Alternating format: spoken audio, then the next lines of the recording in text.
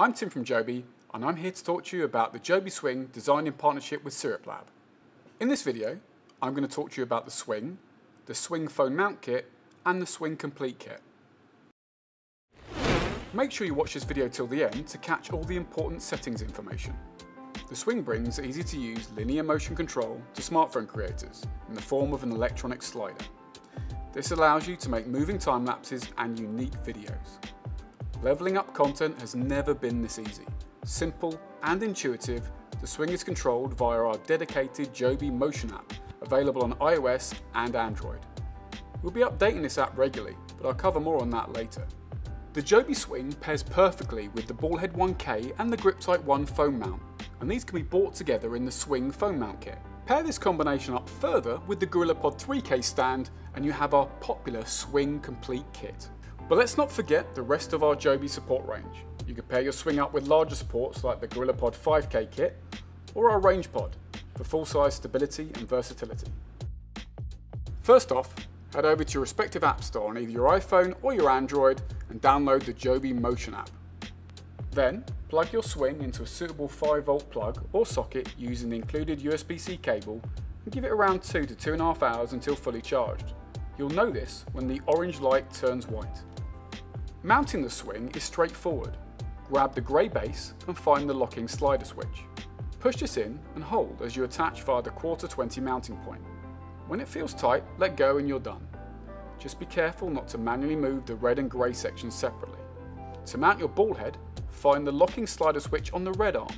Push in and hold. You can now secure your ball head. Once it's tight, you can release the switch and you're good to go. Once your top ball head and bottom support are locked, you can freely adjust them to your desired orientation. And the clicking that you feel with each adjustment is totally normal. Then you can add your phone mount. You can now choose whether you want to shoot horizontally for some awesome YouTube content or vertically to get your TikTok game on. I'm going to show you all of this in the horizontal position. At this point, you should also turn off your phone's orientation lock. That way the app will work properly. Once you've set up your phone mount, you can check your setup with the bubble level on the Swing.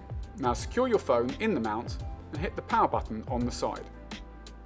Make sure your support is really well mounted and set it as wide as possible. Get those tripod legs set for strength, as this awesome bit of kit is going to move across the top of it, and that means the centre of gravity will move too. Also, have the long end of the Swing pointing away from the action. This just ensures that you don't get any part of it in the shot. One thing to remember when using a slider is that it's important to have a foreground and a background to help show off the unique linear movement and travel distance. Connect to your Swing by pressing the little Bluetooth logo at the top right of the app. This will bring up a connection screen showing units which are nearby and turned on. Connect by touching the little circle next to your device. At this point, you might be prompted for an update. Make sure you do this before proceeding. This is a good time to rename your Swing if you want, a good idea if you have more than one. To do this, just long press the little pencil icon. When you're ready, click back to the home screen and click Create. You now have the option to create a moving time-lapse or video. Let's tap time-lapse and look at the settings. First, you can see the start and end bar at the top of the screen. This is where you can set your start and end points. Pressing on the minus sign on the left side of the screen moves the Swing to the left, and pressing the little positive sign on the right moves it over to the right. To set your start point, move it to where you're happy and click the circle on the bar. It will turn white. Then move the Swing to the end point in either direction, and then mark the end point by pressing the circle at the end of the bar. It will also turn white. Hit the return button and you'll go back to the start point. If you want to play back the movement to check the framing, click the play arrow button. Now let's check out the settings by clicking the little JOBY logo in the bottom corner. Change the speed in 5% increments and see how that changes the record time by referring to the yellow box under the start-end bar. You now have the option to play with the interval. This is the time elapsed between the photos taken for your time-lapse, and adjusting this adjusts how sped up the final time-lapse is. A longer interval means that there is more time between the shots, and so the time-lapse is more sped up. Set the shooting interval either with the presets or with 3, 5 and 10 seconds.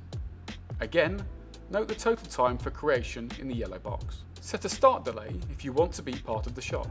Swap between rear and front camera If you have a phone with multiple lenses, for example the iPhone 13 Pro Max, you can pinch to zoom the camera in and out and automatically switch between lenses, just like in the native camera app. You may find the ultra-wide angle lens provides the best results. I do have to mention that using a phone camera lens that has optical image stabilization may result in shakiness in the video. On iPhones, the selfie camera and the ultra-wide angle lens don't have optical image stabilization, so you may find that using these lenses will result in the smoothest footage. Last setting option here is for tutorials. Click on that if you want a quick reminder. When you're happy with all your settings, just hit that go button. Remember not to move the swing while it's busy capturing content.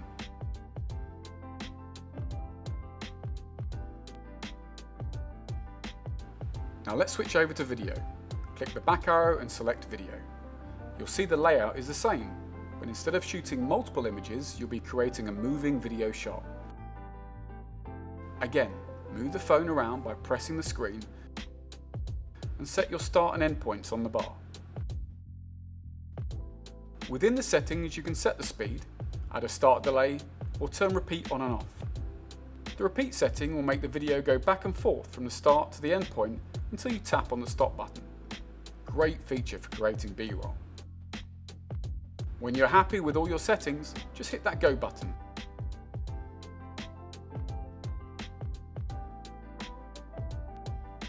At this point, if you have your time lapse or video, you can go ahead and share it.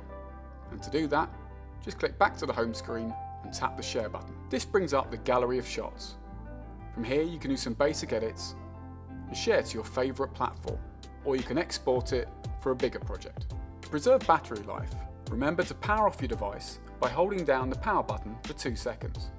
So there you have it, an awesome electronic slider featuring linear movement. It's simple, app-driven motion control with the JOBY Swing. To learn more about the JOBY Swing and our other products, head over to joby.com and check out other tutorials on our YouTube channel. Direct links to these can be found in the settings screen. And remember, have fun, create.